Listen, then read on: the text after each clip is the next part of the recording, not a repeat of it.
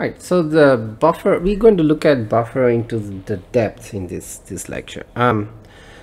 So far you have learned the basic you have general idea, you did a project already using buffers, but in this lecture we're going to look at more details about buffer objects, right? Let me get the approach why we are interested in this case. Well,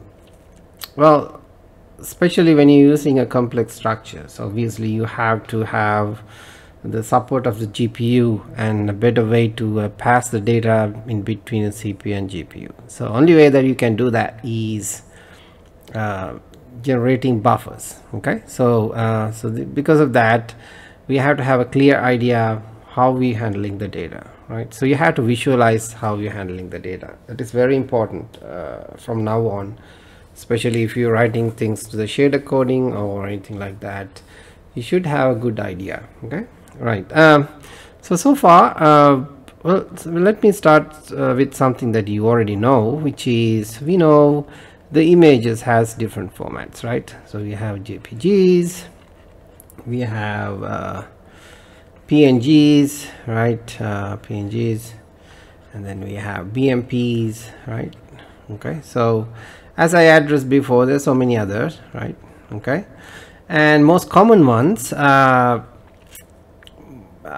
if you want to load this into the system, we really don't know the format. So because of that, we use what? We use soil, right? We use soil as a bridge program. So this will go and capture by a memory chunk that we're going to use, right? So we will talk about this a little as well, what is this memory means. Okay, and then we wrap that to our model, right? So that is what we call texture coordinates we used, so we can have a nice picture at the end, right? So we did this already in the labs and everything, so we use soil and all that.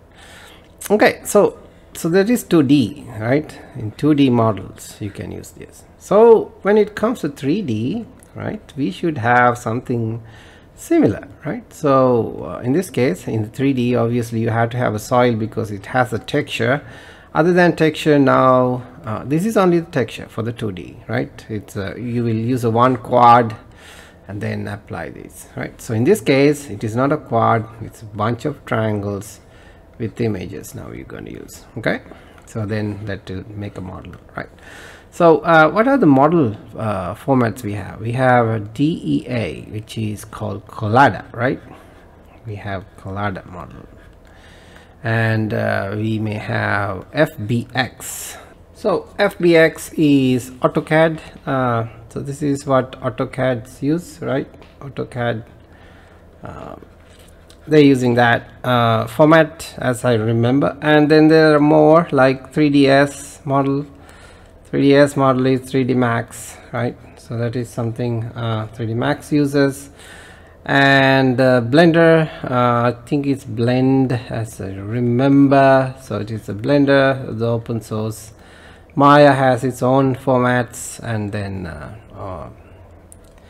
one more, let me call it object. This Wavefront, the static 3D models, right? So what we learned so far, we use object the wavefront objects. So wavefront objects can have vertices in their normals, right? Texture coordinates, colors. So we have these arrays, right?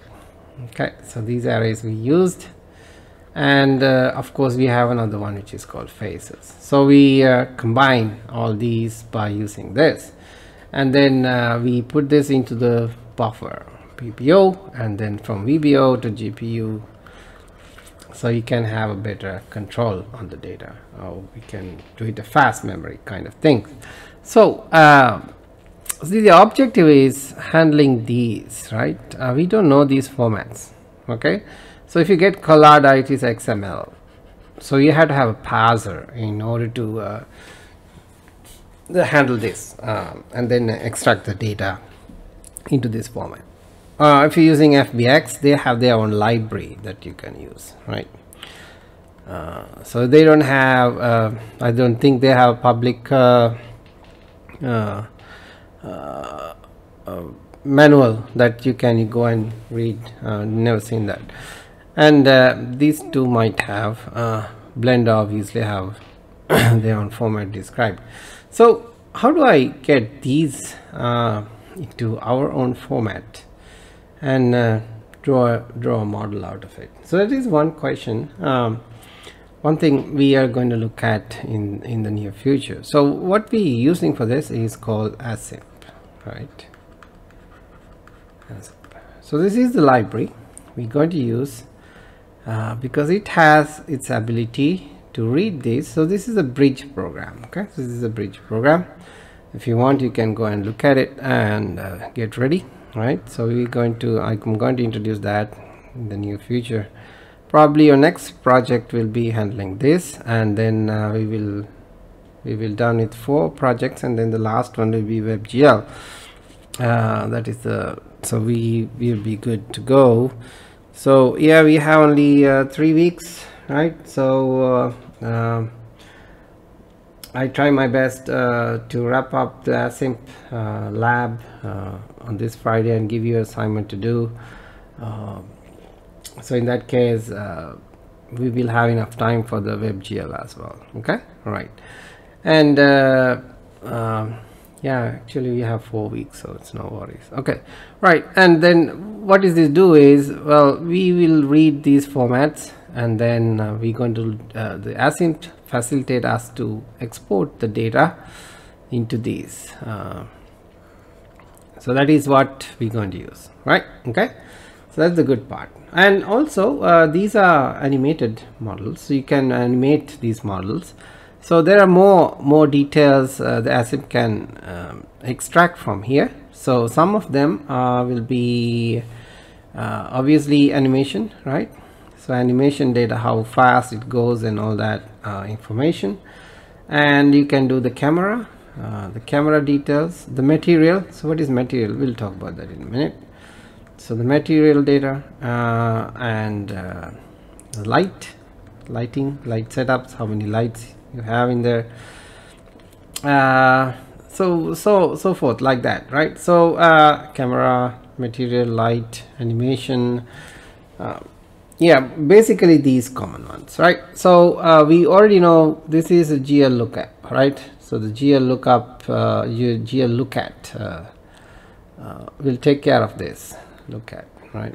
And then the material is, if you're looking at the light model has a specular, diffuse, and all that in one the 3 arrays. And then again you might see in the light model we have material lighting, material specular, material diffuse, and so on. So that is for the other part, right? So when you apply these 2 values, you can apply there, and so you know already the cam is GL lookat. So you know all these ones, the texture, names of the texture, so the images, obviously you know that's how to load that using soil. So only thing we don't know is this. Other than that, you know what are the vertices, normals, texture, color, faces, and the cam settings. If you really want to use this, you can. So you already writing code using these variables, but you never use it. So but when you're using a model, you can obviously address any of these ones. So you can create the whole scene using that. Okay, so the whole scene means lighting and material and all that with the animation. Okay, so this is the overview, and this is the library we're going to use for the 3D model loading. And it doesn't mean that it will load everything for you. You have to actually ask the ASIMP to use whatever you're using. So this is where the buffer comes into play, right? And how these things handled by the buffer. And I just gave you a general overview so far up to now. I called everything VBO, but it's not the case. VBO has several components in it, the pieces in it, and we call those separate names. And then what are those? That's what is the architecture of that, and what are those? That's what we're going to look at. Okay, right. So this is the general introduction of what we're going to learn from now on. Okay, the section here we're going to talk about is vertex buffer object. So far I said vertex buffer object, the VBO is everything, but it is not the case actually. The VBO handles only the vertex, okay, and it doesn't have faces, the indices and or anything like that. So it's just a basic vertex handling is what we call VBO. So what is VBO is doing is actually you loading the vertex data into the high speed memory of the GPU. So this is what it does actually, right? And the vertex data handling by the shader code or in the GPU side, which is we call vertex shader attribute. So this is what that is.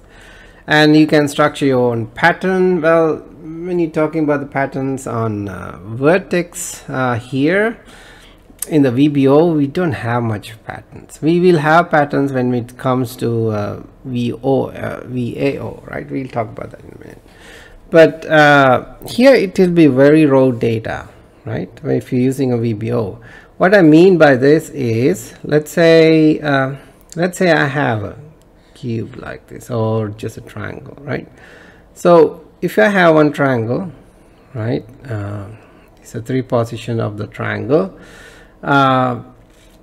my vertex data will be look like this. So for this quad I will have XYZ, XYZ and the XYZ with let's say these are 2 values and this is another one, right? 2, 2 and 2, right?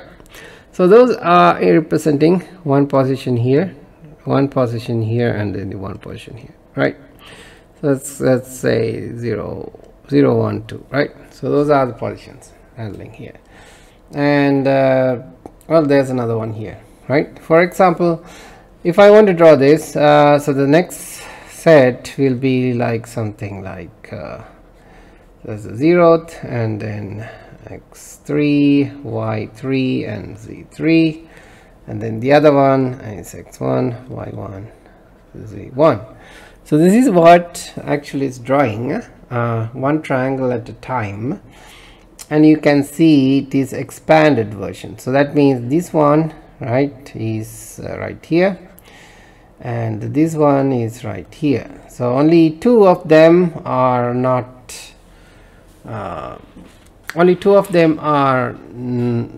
not common, but the others are common. But this is what the actual VBO is. So you don't have a compact data set. So this is a very open data set. In this case you have 6 values, right? You can do that by 4 actually, right? So this is what the VBO is, vertex buffer object, right? So it is just having all the data openly, loosely, right? So that's what it is, right?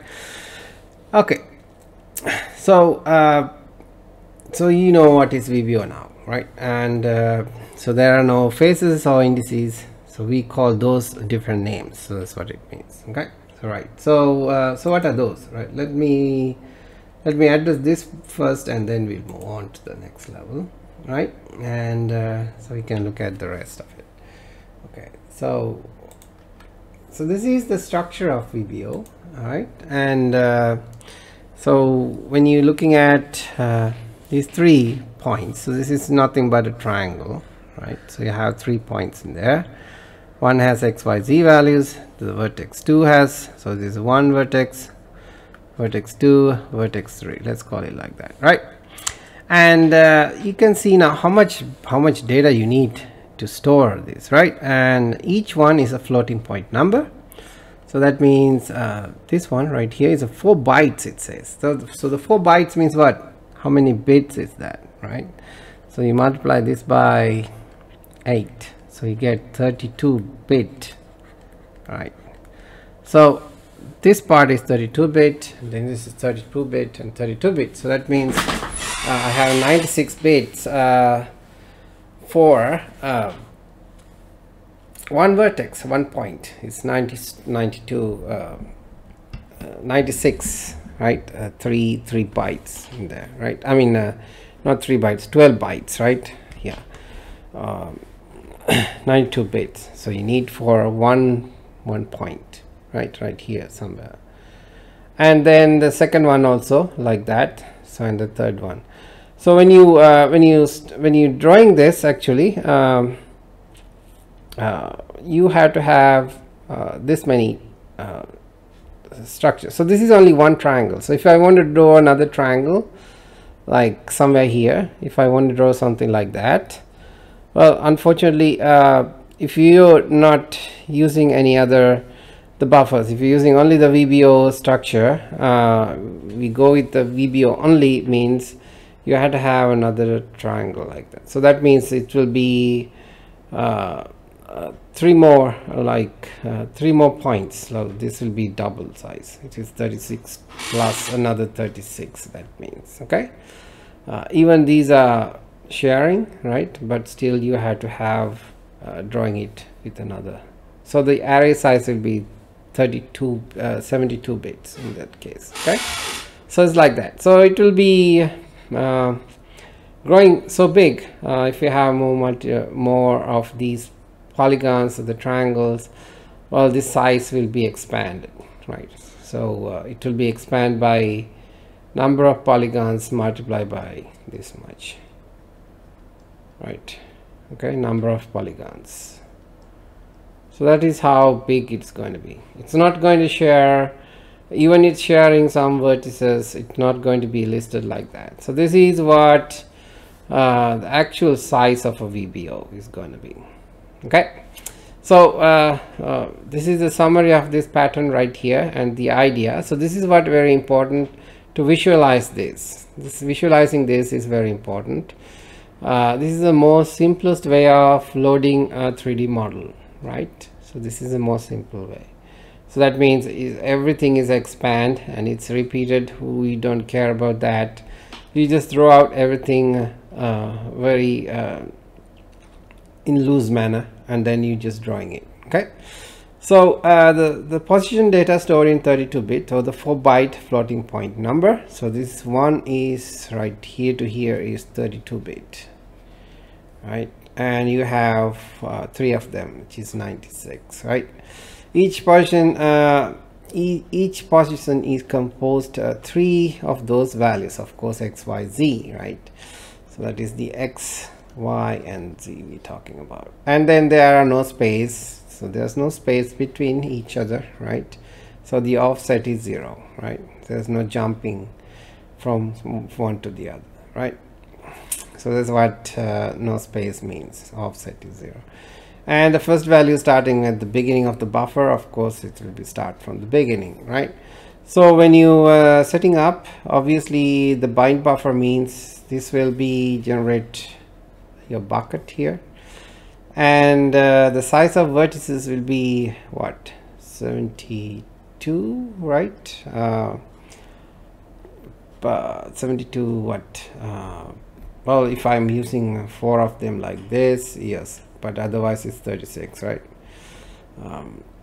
Yeah, depending on how many you have. So if I have vertices like this, that is actually repeating 2 times, right? So in that case it will be 72, right?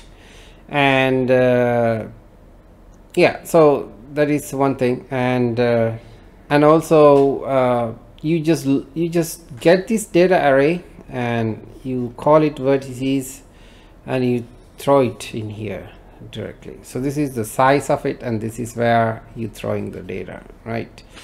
And what is the purpose of it is a static draw, whatever you want to do, right? And this format of this structure is we call this array buffer. So that's what the structure is. So this is how the structure is designed, and then you load everything into this. Okay, so that's what you do here. And then attributes, you starting from 0 and then you jump with a 3. What type of 3? It is going to be GL float 3, and there's a flag here settings. Just go and see the description of this for the flag. Cannot recall it straight. And 3 of size of floating only for this structure right here, it is 3, right? So because I have only 36 here, so that's why the 3 times float. If I have more bigger than this, obviously you have to apply that. and then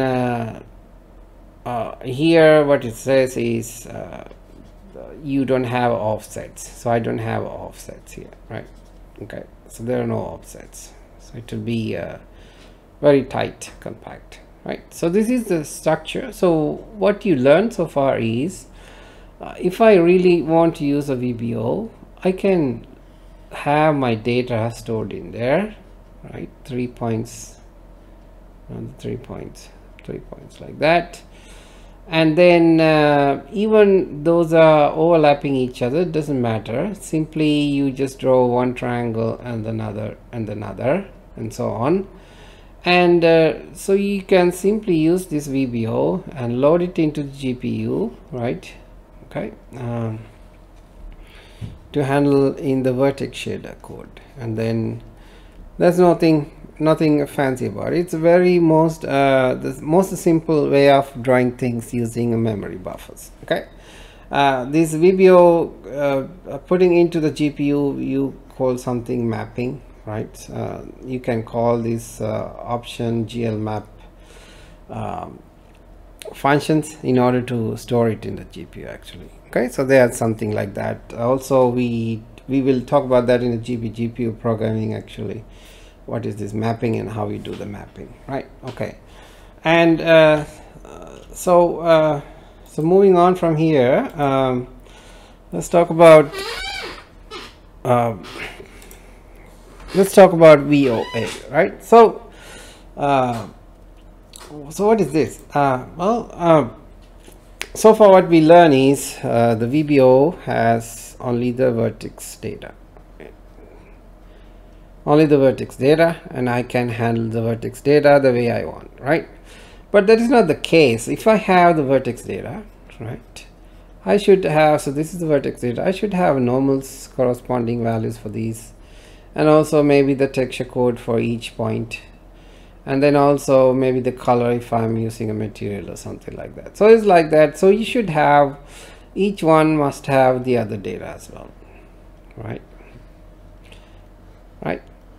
Okay, so in that case, if I apply like that, usual way of drawing this is you say GL begin, right, and then you will have GL normals, GL texture code, GL vertex, like that. So you draw it like this, right?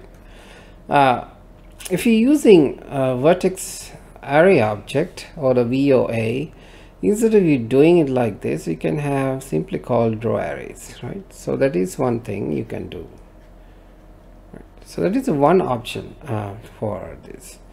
There's another one, which is if I have more than one object. Let's say I have one sphere, one cube, and so on. I want to draw all of these things, all these shapes, right? And then also you can have one group called capsulate all this into one group and then draw everything in the system. You can do that as well, or you can have different formats, different objects, different of everything. I want to address each and everything separately. I can have one VAO for one model and then another VAO for another model. What does this means?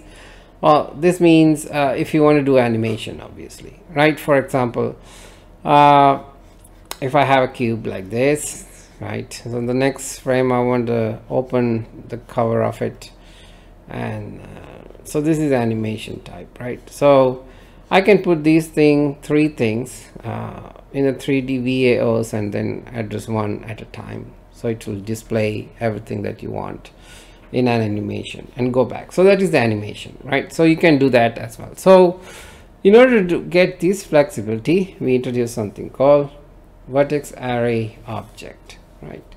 Vertex array object. So that is where you can set more attribute pointers, a normal pointer and all that, and access those, right? So you will have now, instead of what you had before, well, I'll talk about in the next slide.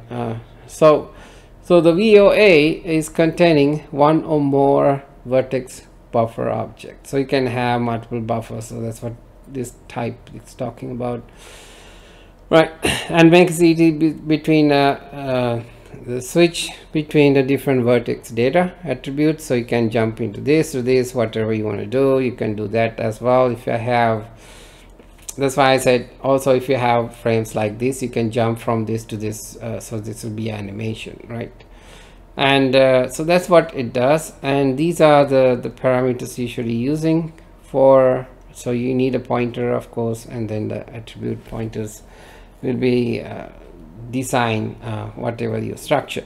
So here, this is where the patterns comes in, right? You can have VNC pattern, or we can have VVV, NNN, and then CCC pattern, or so this is one pattern, this is another pattern. So you can use any kind of patterns, structures of data that if you want to use. So this is where the vertex array objects, earlier we used this as a VBO, now we are just looking at it a little bit in detail. So that's what the difference. Okay, right, so so let's go further on that and then look at what is actual structure of this. Okay, so this is what it is. So you can see here in this one, notice that still we don't have the indices. Okay, so the indices or the faces we don't have yet. We have very open structure of my vertices, right? And I store everything, either I can use my vertices structure like this, and then I can use the corresponding normal structure here, right? So same number it has to be, and the other things like, for example, the colors or whatever, right, or the texture codes, right? So you can use like that. So in this case as well, it will be repeat. So let's say this vertex is repeating again here. In that case, you have to have the same normal corresponding values. So in that case, well, it is not that good, right? Because we didn't use the indices yet, or any structure of that. So this will be a very expanded version of that. So now whatever the array you had before, now it's 3 times, or maybe it's bigger than what you had before. Okay, so by 3 or 4 times actually, right? Because if I have colors, it will be 3. It's close to 4 if I have the texture coordinates as well, right? Okay, so so this is the structure of it. These are 2 different examples here. You can see in this one the position and the color, and again the position and the color and the position, using in this structure right here. And this is a one kind of a VAO that you can use, and this is another one which is simply you just have your positions and put it in a one whole thing right here, right? So this is a one type, this is another type. As same as you can have one frame here for your animation and the other one here. So anyway, so you can have either patterns like this, or you can have only the positions, whatever you want to do. It's better you put it on the VAO and then call it a draw array. So this is what a draw array does, right? And if you set up all the pointers, it will go and pick up the values, corresponding values from there. So that is the structure we call vertex array objects. So this is how you actually using that the VAO part, and then again you define your VBOs, right? Obviously if you're using these kind of patterns, you have to use a subdata. I did not use subdata here. This example is only for the vertices, but if you're using any other than this, like the colors and everything, you can use subdata in order to load these things. We did that part already on the lab, I mean the assignment, so I'm not going to talk about that much. Okay, right, so so that is that. So that what you can do, how you want to handle this structure, you can look at this. So this one has the strides, which means the offset values, right? And this one doesn't have jumping, it's just the compact values, one next to the other, right? So here you have some coordinates pointers, which is handling this kind of structure, right? So this is where you putting everything, but still we did not pack the data, so the data is repeating itself, you can see. So that means this array is very large, right? It's a huge array. This is the biggest it can be if you don't use EBO. So we're going to handle talk about EBO in the next one, right? So the EBO helps you to compact this array from this form and make it shorter than this. So that's what the EBO is for. And so let's talk about EBO, right? Okay, so so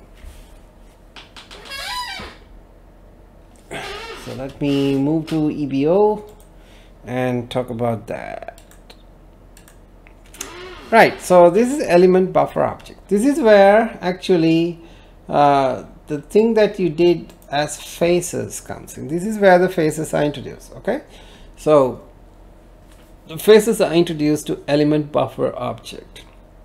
So if you have seen, actually you may have seen that in the code, we're using the indices array, and then the rest of we call VBO and put it in one, and both of them are handling separately, right? So here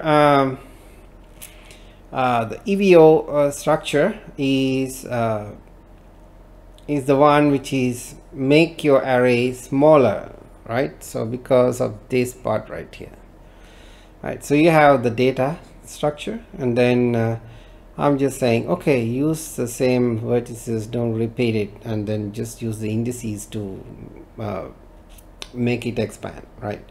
So in this case, if you're using normals and everything, so each one of these should have its own normal value, right? So in that, why that is important? Well, these indices are, you cannot have multiple indices, right? So you can have only one type of indices.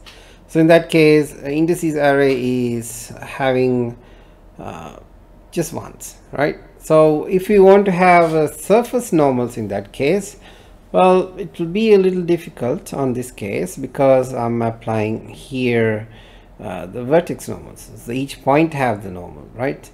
But if you really want to use the face normals, obviously you can have it write it like a GL begin here, and when you using here you can say GL normal, and then you can have that array of values, and then you can draw the element part separately, because the element when you're drawing elements, you can have the flexibility of accessing each and individual element, right? So in this case you can draw this element separately. But anyway, these calls right here, it has nothing to do with loading these things into the VBO. Obviously you can handle these in the general form of GL normal, GL texture code, and GL the vertex pointers, right? So only thing is you will call it element for the vertex part, right? So the rest obviously you can write like that. I think I have written like that because I use the separate structures on my calculations, on my research, obviously. But anyway, what I'm saying there is you have the flexibility to use it in this form as well as any other form. Okay, right. So this one helps you to manage your memory efficiently, obviously. So that's what this is for, because I'm introducing indices here, and then you don't have to worry about unpacking all the vertices. You can have the very packed version of all the data here, right? And then I can access those by the indices. So that's where the element buffer object comes in. So the indices part is what we call element buffer object. Okay, so that is how that is what we use as faces, and then you can load this part and then this part and ask the system to draw elements. In that case it will take care of everything very nicely. Okay, right. So when you put all together, So you can see a structure look like this, right? So this is the structure, which is if you have everything all together, right? So here I have my VBOs, right? The structured with whatever I want to do, right? Okay. In the case of if I'm using an EBO, you don't have to have this. You don't have to repeat now, right? So if you don't have the EBO, obviously you have to repeat one triangle from the other. So what I'm saying is, if I don't have EBO, so that means you draw this one and then you draw the other one. That means you need 6 of them here, right? So 6 data set.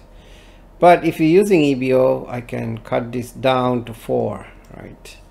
And if you have more triangles like that, yeah, you can see it is reducing the size. So here, if I have this one, it will be go to 9.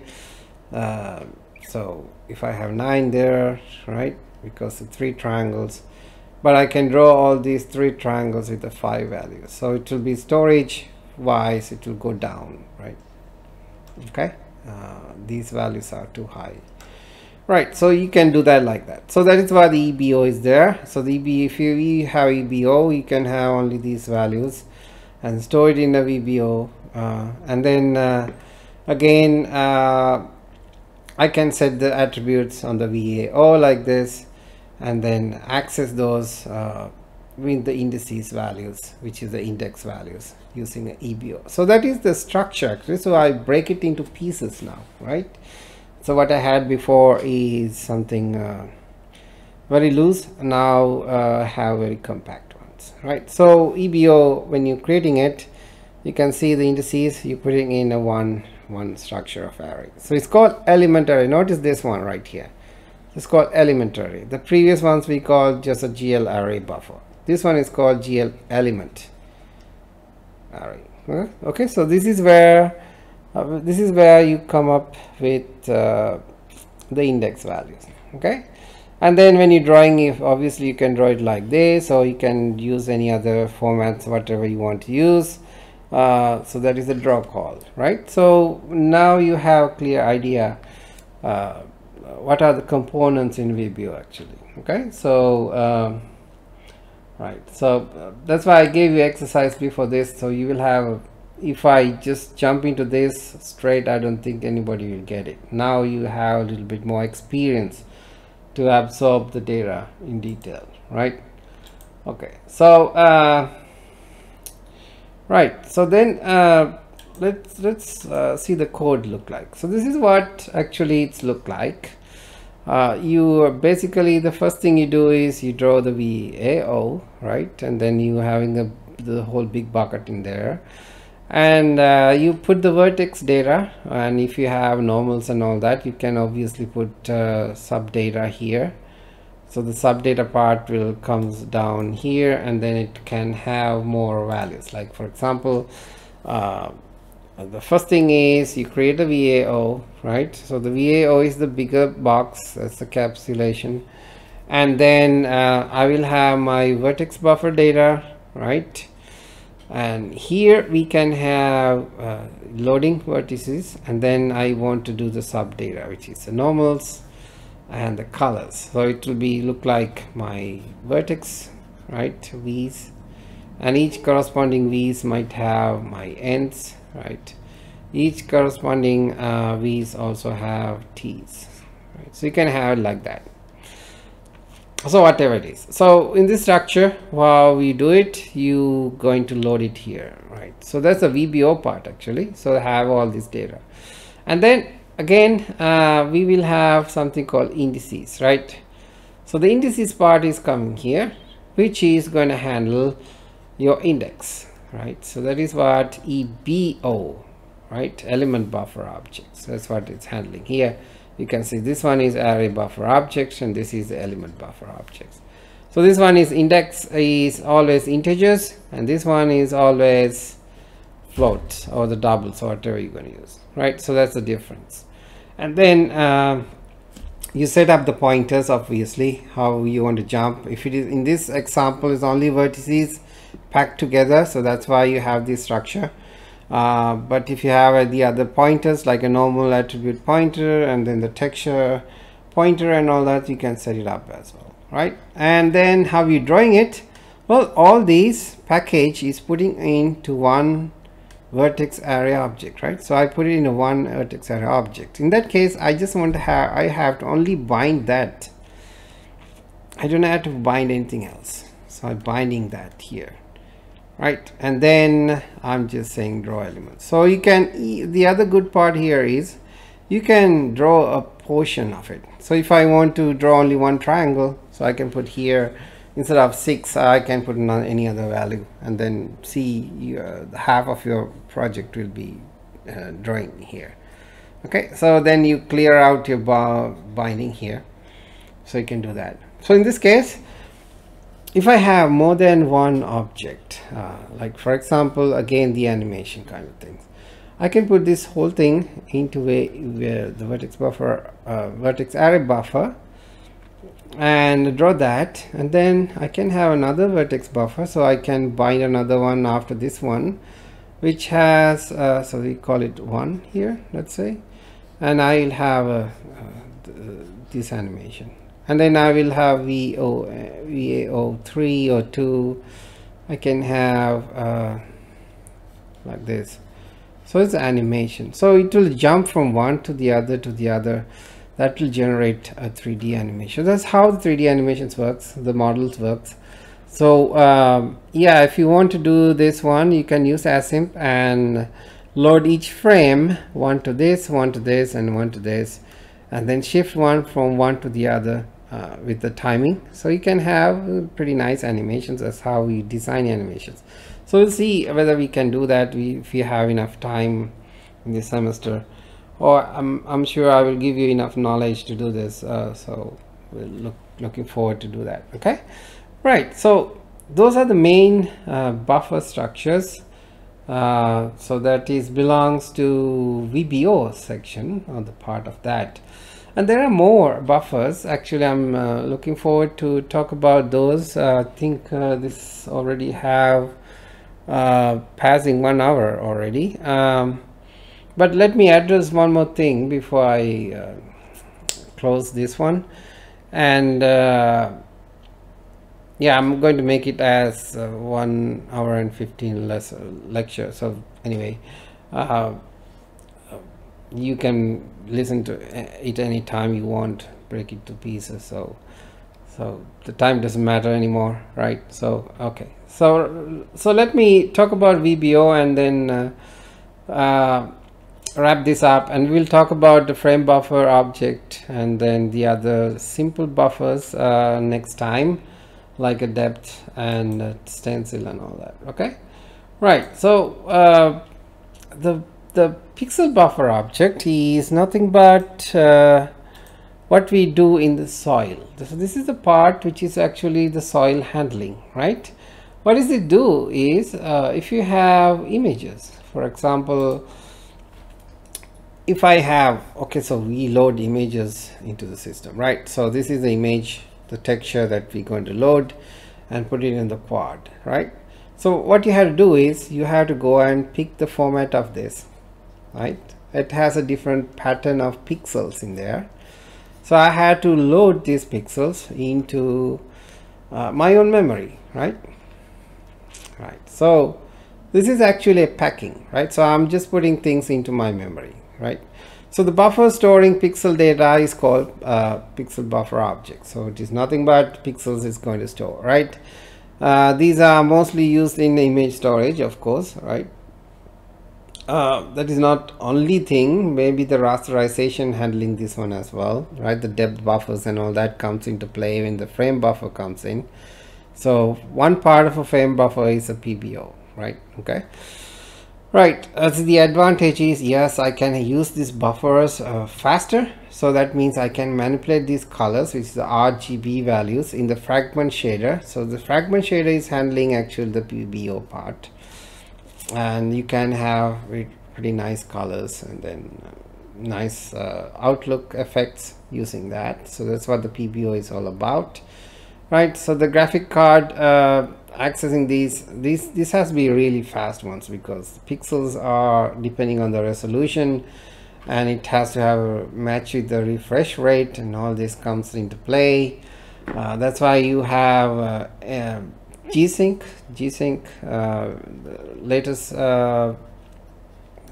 models of graphic cards has a G-Sync, which is your refresh rate of your monitor has to match whatever the refresh rate or the frame rate that you're running on this rendering, right? If it is 30 FPS or 28 FPS or whatever, if it is not matching the refresh rate, you will have flickery images. So it is flickering. So that's why the G-Sync comes into play in the latest hardware, right?